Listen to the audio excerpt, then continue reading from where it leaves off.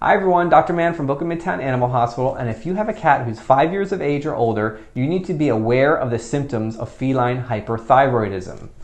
Now, if we look behind me, we'll see this cat and the symptoms associated with this condition. The first thing you'll notice is your cat will lose weight despite eating well, which is never normal.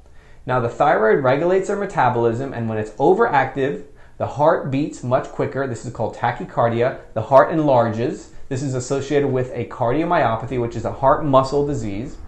And it is often found just by bringing your cat into the vet and they hear a heart murmur. Now, some of the other symptoms are vomiting and feeling unwell, increased thirst and increased urination. Sometimes you'll see that they are over grooming and they have dull hair coats and hair loss. And with a simple blood test once a year, you'll be able to make sure your cat never suffers from this condition.